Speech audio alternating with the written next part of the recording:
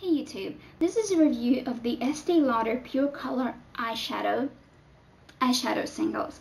I've mentioned them in my CCO haul. I bought several and I said I really like them. Just wanted to do a bit more of an in-depth review of them because they're not really all that widely reviewed on YouTube, I think, which is sort of a pity. I really like these. I think they're beautifully textured. They're very silky. They're pigmented, very pigmented, and they go on really beautifully. And one of the things I really like about them is you can really pack them on and there won't be any kind of fallout. Like, you can really get the color nice and intense. You can use just about any brush. You don't need to use, for example, like a stiff shader brush to get it on the lid. You can use a fluffy brush of any kind. You can use a blending brush, for example, and the color will be nice and intense and beautiful, and you can do multiple layers and there won't be anything to clean up under your eye because they're super pigmented, very tightly packed, and they don't pick up a lot of product with every swipe. So you'll be getting a really lovely color payoff, but there won't be any kind of mess as a result of it. I think that one of the reasons these aren't more popular is the general color selection in just the pure color range. These have, I think, roughly maybe 30 colors, I think maybe 31, 32. By comparison, MAC comes in about 130, and that's not even counting like the limited edition or the mineralized shadows or any kind of other, variations.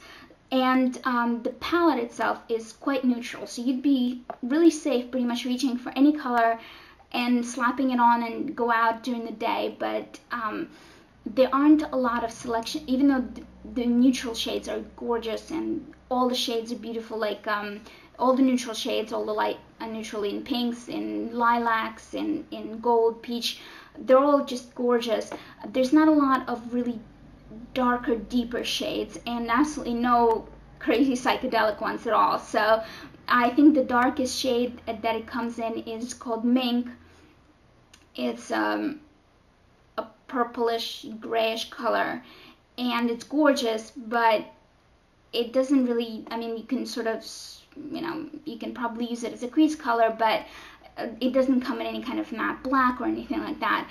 And also it doesn't, even though it doesn't, as you can see, the colors themselves, I just love the colors. I think they're so beautiful.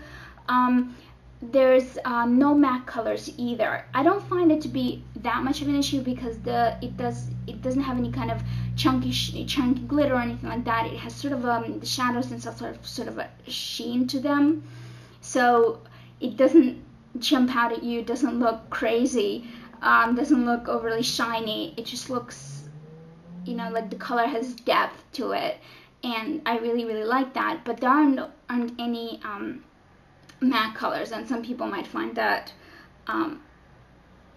to be an issue. So these are excellent workaday eyeshadows if you're looking for basically if you're not looking.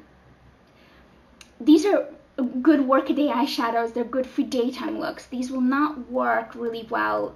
There's just not that much intensity for a lot of nighttime looks, I think. So these are like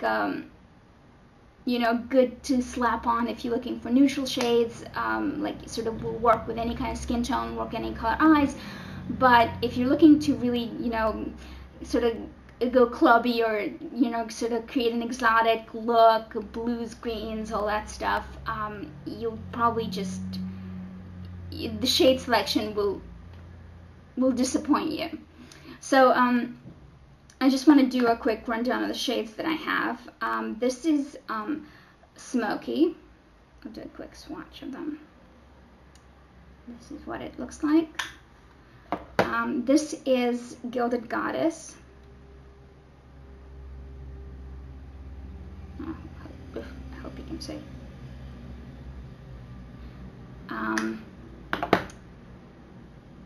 Ginger Drop, which is actually quite similar to Gilded Goddess, but a slightly more shimmery color. You can see this is Ginger Drop.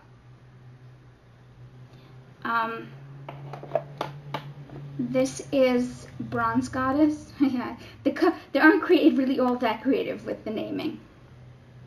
So this is like one of the deeper shades. It's chocolatey brown with gold undertone, and one of my favorite colors, which is Butter.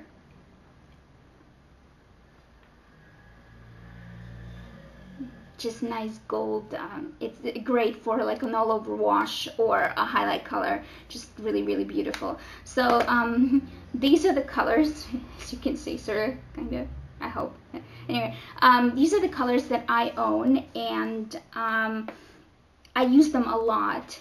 These are actually more expensive than the MAC shadows.